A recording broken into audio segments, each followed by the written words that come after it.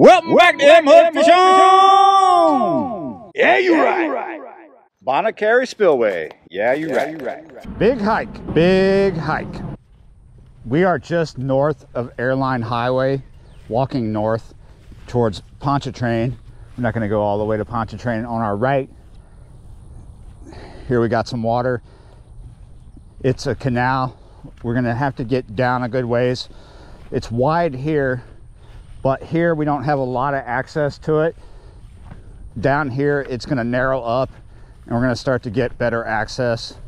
It looks a little stagnant, maybe dead snodgrass on top. ATV tracks, pig tracks, deer.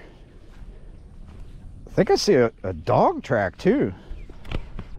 A few days ago, I saw a random comment on a newer video where I was doing a bushwhack around a pond that I'd never been to, and someone said something, fishing needs to be fun, that was too much work. Sometimes it's a lot of work, but here's the theory with the Spillway, and it's also an opinion that Alex and I both share, and we're pretty confident, and we really believe it too. In the Spillway, all these areas where you can easily get to seem to have a lot of pressure and not a lot of fish. It's a lot more difficult, and it seems if you go deep into the Spillway, like where we're at, no one can drive back here. ATVs come back here, but you can't come back here in a truck, right? When we come back, we do a big bushwhack or a big hike into the Spillway, we seem to do better. However, I haven't done this particular hike in quite some time, so let me show you what's up. It's been a while since I've done this hike, and the last time I did it, I was able to walk down this trail right here. None of this cut grass was here. There's a lot more water here. There is a canal that runs this way and eventually goes into Pontchartrain. We can't get down either side without having to bushwhack through cut grass, and we are not bushwhacking through cut grass. Plus, a lot of the water over here is choked. There was only one way to find that out, and that was come back here. So, yeah, too much work? No. But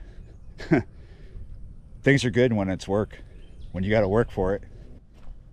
The Bonacary Spillway is actually quite huge, so we have options. We're just gonna have to backtrack a little bit. There's a lot of water out here, a lot of things to check out. We're back up here at the head of the trail. Alex is focused on this right here. We're gonna look over here. For the moment, I have a watermelon Yamamoto Cinco on with a 1/16 ounce bullet weight. There's like no wind today, so I could go weightless and probably will. This bit of water here is connected to where Alex is by a small concrete pipe, and I think it's connected to the pond that you might see through the trees. Yes, we're real close to a commercial airport. There will be planes coming over.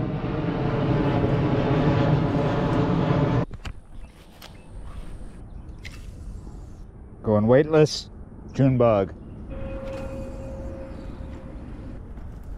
Probably bushwhack. Well, we'll probably end up walking around a little bit looking for other openings. Because of where the sun is, unless we get overcast. But as long as the sun is out, the most productive casts are going to be into the sun, retrieving out of it rather than retrieving into it. That would mean we would need to get that way. But right here, what I think a productive cast would be, not what you just did. Get as close as you can and work the bait parallel to this bank, tight to this grass line. Either throw to your left or your right. I am about to finish my retrieve. See, the tight to the grass line hides the sun from the fish.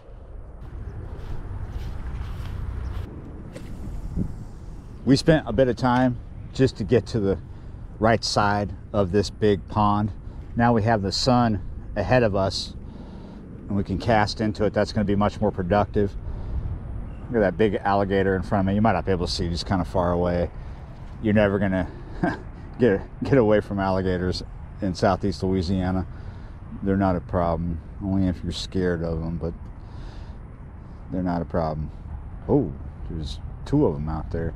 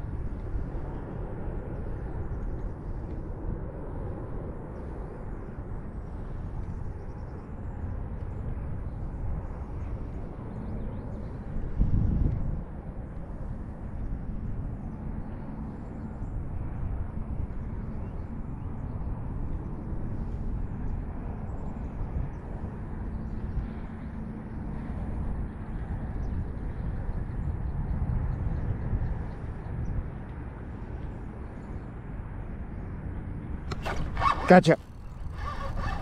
Nice. I switched to a green pumpkin Cinco. Oh, ho, ho, ho! Holy moly, look at that, guys. Look at that. That is a nice one.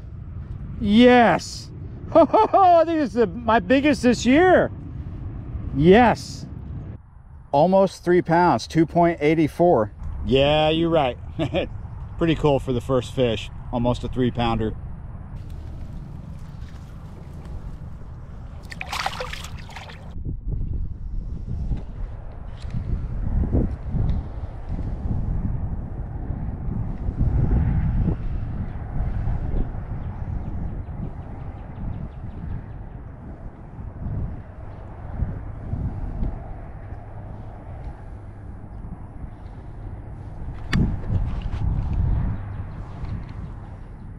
Gotcha.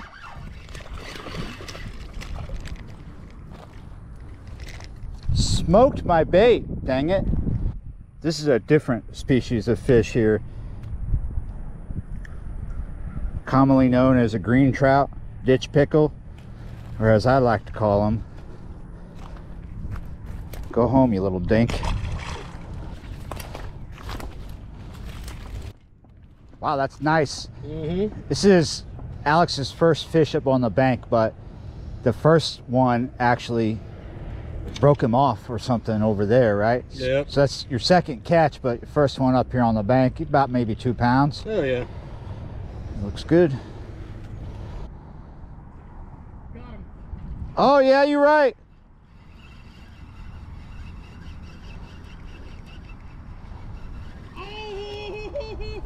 I'm coming, I'm coming. That's a sockeye. That is a humongous sockeye. Oh, I didn't bring an ice chest even. Dang it. Holy moly, Alex. Do you have a scale? Yeah. 1.41. So a little over a pound. You just made a lot of people upset. Didn't bring an ice chest.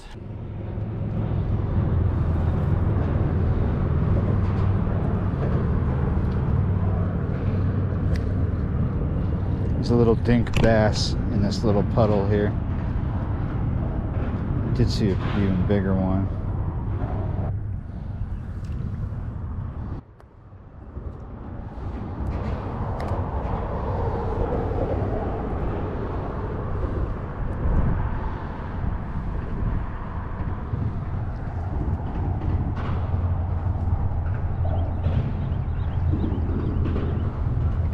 Gotcha!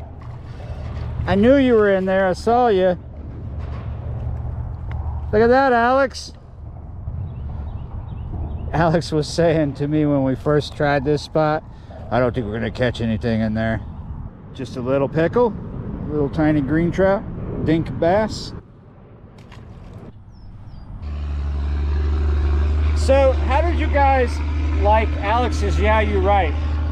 I thought it was kind of blood curdling, like death metal, like Wake the Dead. It surprised me.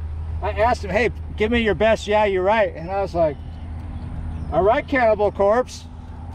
Yeah, you're right, guys. We're at the car.